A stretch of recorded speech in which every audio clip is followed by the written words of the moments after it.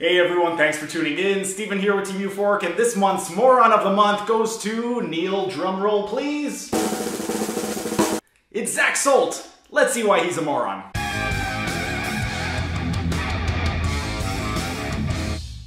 Zac Solt is the inaugural Moron of the Month, and up until recently he was completely unknown, but then he ended up marrying a doctor who happens to offer hormone replacement therapy, and now his biceps are bigger than his brain, and as his biceps grow, so do his following. And earlier this month he ended up posting this: human beings are obligate carnivores. Plants are not part of a proper human diet. Now this post in and of itself is not the reason why Zac is a moron. The reason he's a moron is the way in which he responded to any type of counter arguments that are given. What happens is whenever somebody offers a counter argument that he doesn't like, rather than address the argument, he resorts to bullying. And whenever somebody decides to not take any shit from him and they decide that they will not allow him to bully them, he ends up blocking them instead. And before we get into the actual way in which he responded, let's address the claim itself and get into what exactly obligate carnivores are.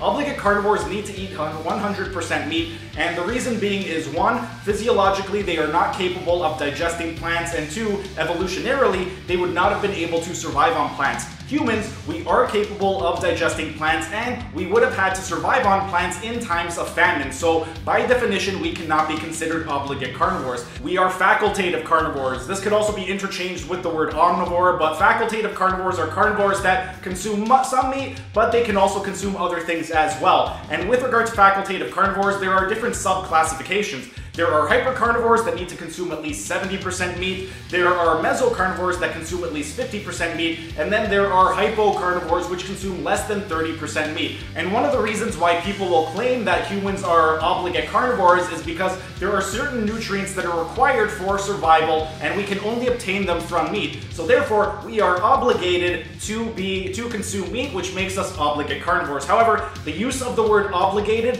and the use of the word obligated and obligate carnivore are not the same. We are not obligated to eat meat. We are humans with free will. We could eat Twinkies if all we want to eat are Twinkies. So with regard to that, the other thing worth noting is with regard to us being obligated to eat meat to get those nutrients, an obligate carnivore needs to consume 100% meat in order to get their nutrients because they cannot survive on plants.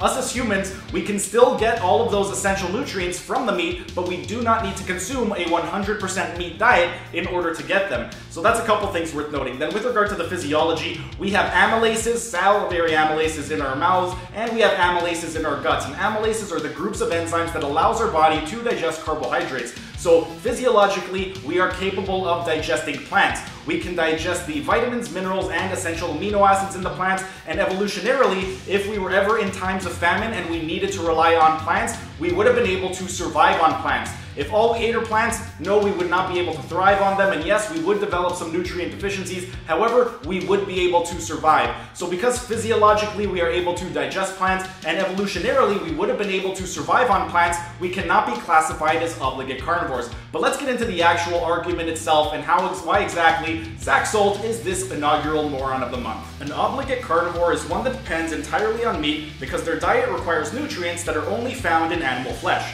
According to National Geographic, I want you to pay very close attention to that. He specifically mentions National Geographic.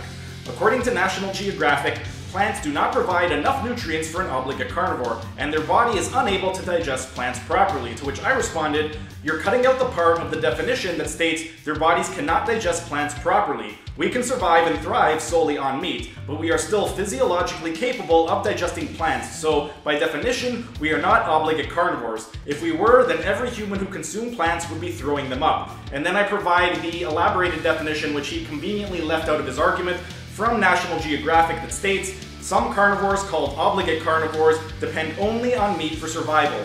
Only on meat for survival.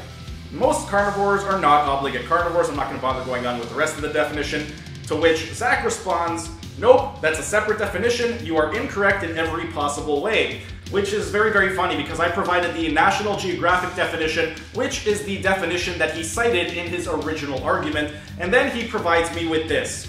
What are obligate carnivores? An obligate carnivore is one that depends entirely on meat because their diet requires nutrients that are only found in animal flesh, according to National Geographic. And where exactly is he getting this definition? It is from a pet food company, and the title is Why Your Cat is an Obligate Carnivore. And then he responds to me back with, Humans can digest plant fiber? You're joking, right? Name the non-vestigial organ in the human digestive tract that breaks down fiber. Oh wait. Which is very, very funny because I never mentioned anything about plant fiber. All I mentioned was the literal definition from National Geographic, which was the definition that he was originally using in his original claim. To which I responded, the screenshot is from a pet food company and the headline is "Why Your Cat is an Obligate Carnivore." And they referenced the National Geographic definition that I screenshotted earlier. Cats throw up plants, humans don't. You're using a modified definition from a pet food store that sells cat food to justify your definition. Again, obligate carnivores cannot physiologically digest plants. We can survive and thrive solely on meat, but we also have salivary amylases as well as amylases circulating throughout our bodies. Therefore, by definition, we are not obligate carnivores because we are physiologically capable of digesting plants, and the fact that plants do not contain certain essential nutrients required for optimal human function is irrelevant because that is not part of the definition of obligate carnivore. Then he responds, education is helpful, here's a video, and he references a video by Dr. Anthony Chaffee. And in the video, Chaffee basically says the same thing. There are certain nutrients that are only found in meat that are required for our survival, so because of that, we are obligated to eat meat, which means we're obligate carnivores, which again, the use of the word obligated and obligate in obligate carnivore are two separate definitions.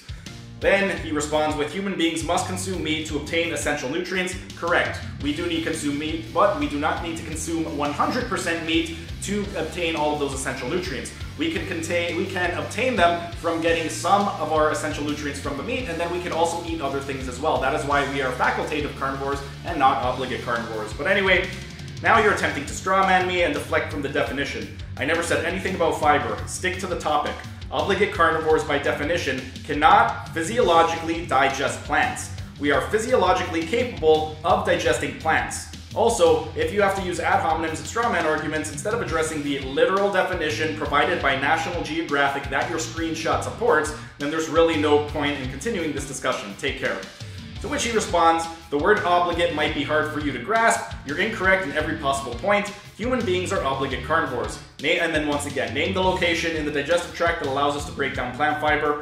Congratulations, another ad hominem instead of addressing the literal definition. The definition of obligate and the definition of obligate carnivore are not the same, to which I actually give the definition of the word obligate, which is to bind legally or morally or to commit something such as funds to meet an obligation, which is completely different from the use of the word obligate in obligate carnivore. And then my last reply to him before he blocked me is your only argument to bring up a topic that I never brought up. I never said anything about plant fiber. Who taught you how to debate? Bart K. Obligate carnivores cannot physiologically digest plants. Spinach is a plant. Humans can digest spinach. If humans were incapable of digesting spinach, then they would vomit after consuming it. Do you want me to go over all of the various plants that humans can consume without vomiting, or would you like to bring up plant fiber again to deflect from the definition? And the whole argument about humans cannot digest plant fiber, I don't think Zach exactly understands what is meant by physiologically capable of not digesting something, because even though insoluble fiber will go right through us and we will poo it out, it still is able to pass through our digestive tract. If an obligate carnivore such as a cat were to consume only plants, they would vomit the plant up. And another thing is plant fiber is only one of the actual parts and components of actual plants themselves. Plants also contains vitamins, minerals, and essential amino acids, all of which we are physiologically capable of digesting. That would be the equivalent of me using the argument that humans are not capable of digesting hair. And because animals have hair, we cannot digest animals. Therefore, we are not carnivores because animals have hair and we can't digest hair. But those are just a few of the reasons why, Zach, you are the inaugural Moron of the Month. Thanks for hanging around until the end of the video. If you enjoyed the video, be sure to like the video and comment down in the comment section, as it would really help out with the algorithm. And also share this video so we can help get this information out to as many people as possible. And also subscribe to the channel by clicking on the icon in the bottom right-hand corner and hit the notification bell so you don't miss out on any of the videos. For those of you interested in health optimization, you can check out the video in the top right corner where I discuss the 6 foundation principles. And for those of you interested in optimizing your performance, then consider becoming a member. It's only $5 per month, and you get a ton of perks, including exclusive access to this program design lecture series playlist above my head.